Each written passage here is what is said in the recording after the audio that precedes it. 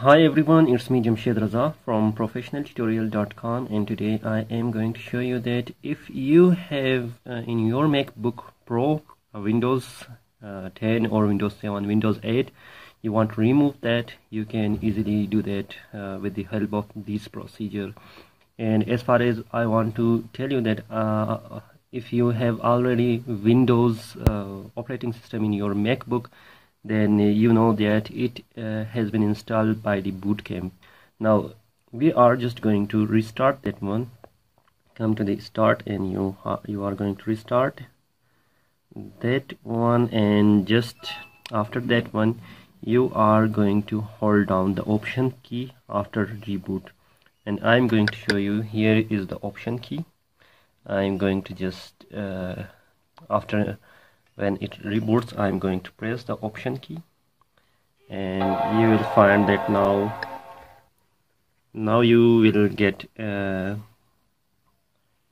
option for the boot. Now there are two boot options. You can see that here are both of them, and one is like Windows and one is for Mac.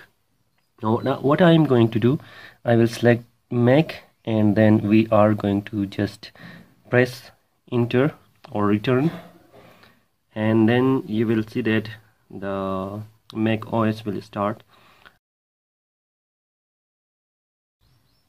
Okay, now it has been loaded, and I'm going to just enter the password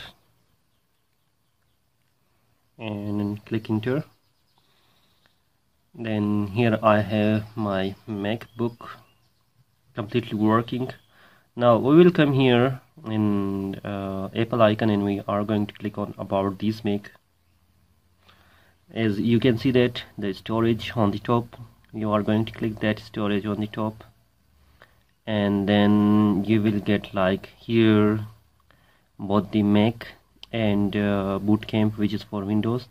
It means that both of them are already here. Now what we are going to do, click here close, and then after that one we are just going to come in search, and we are just going to try Bootcamp assistant and Bootcamp assistant, and you are going to click that one.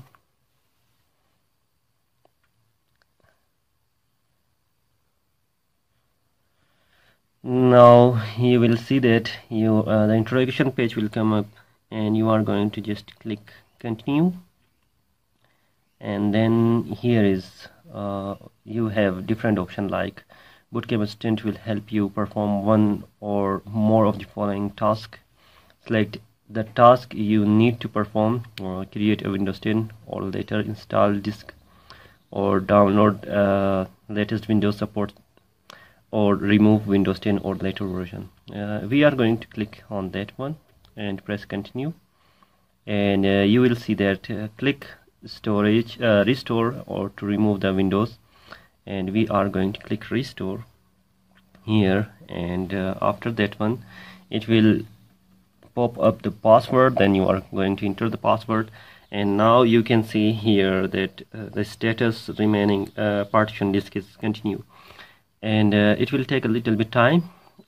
You should wait for that one, and after that you will get your complete Mac OS without Windows 10.